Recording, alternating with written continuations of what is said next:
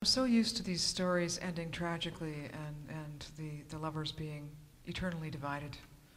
And I was delighted to find out that Aengus came up with a rather, shall we say, creative solution to this dilemma.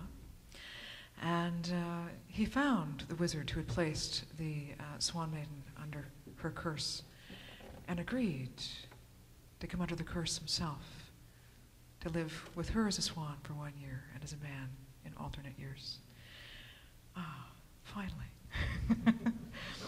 So, I don't know if you've spent, you're near Stratford here, so I don't know how much time you've spent watching the swans moving through the water.